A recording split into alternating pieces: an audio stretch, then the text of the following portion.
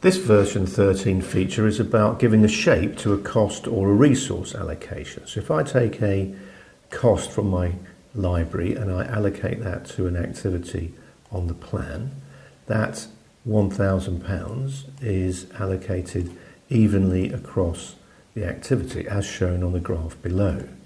But now we have the ability to allocate a curve to that, and I'll show you how we create that in a moment, but we've got a number of curves that we've created previously. So if I take the one called bell-shaped, then, and I hit the enter key, that equation is applied to that £1,000 and is spread across the activity. If we change the length of the activity, we're still taking that whole equation across the length of the activity and applying it as proportionally across it. So if we look briefly at how we create one of those, so in the Library Explorer we have a new folder called Resource Curve.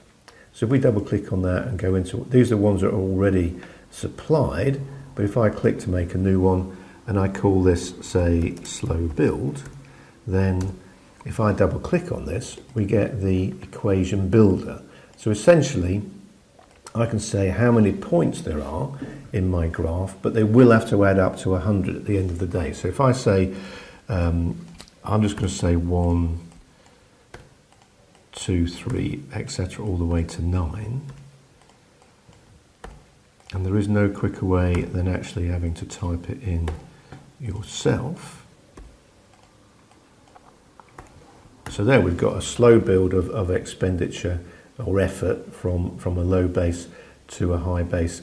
And I need to, and that only adds up to 55, so I need to recalculate that, and then that's going to spread it across proportionally across 100. So I've created a graph, and I'm going back to my bar chart, and I'm going to change it to no profile so you can see what it looks like before we start, and then we're going to change it to the slow build that I've just created, and you can see that expenditure building across the duration of the activity. So it's very useful, and of course it can apply, different ones can apply to different cost centres. So if I allocate a material cost of £500 to this particular activity, the material cost can have a different, can be backloaded, for example, and then the combination of those two complex curves gives a resulting and we can also do the same thing to resources. So we can do it to cost, but we can also do it to resources. So if I take a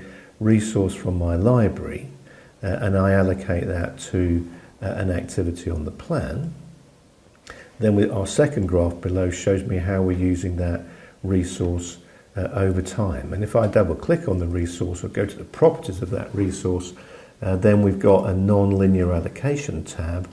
And whilst we can choose a curve in exactly the same way that I did for the costs, only for resources we can have what's known as a profile, and that's where you can type in manually and say, well, on the first day we're going to do 4 hours, on the second day we're going to do 6 hours, on the third day we're going to do 8 hours, then we're going to go back to 6 and back to 4. So on a individual activity, custom made if you like, we can have that resource allocation. You can see the shape of that in the graph, and obviously that is carried around with the resource as that happens over time. So you can have a non-linear allocation of resources and costs in version 13 of Powerproject.